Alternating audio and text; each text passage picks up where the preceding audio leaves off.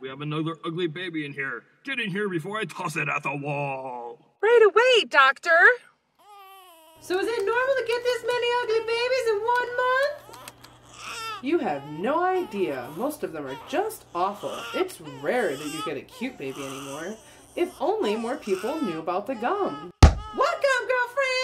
It's called Don't Have Ugly Children Chewing Gum. All you have to do is chew it and poof, no more ugly babies for us to have to throw at the wall. Wow, that's amazing! Now my arms won't get tired from all that baby launching. Yeah, now if only people would start chewing it, we wouldn't have to deal with all these ugly babies. Whatever. The ones that are too ugly to be taken home, we can keep for cheap labor in the basement, so I guess it pays off in the long run. Nurses, any new recruits? Always catch! Don't have any ugly children chewing gum. Don't fornicate without it.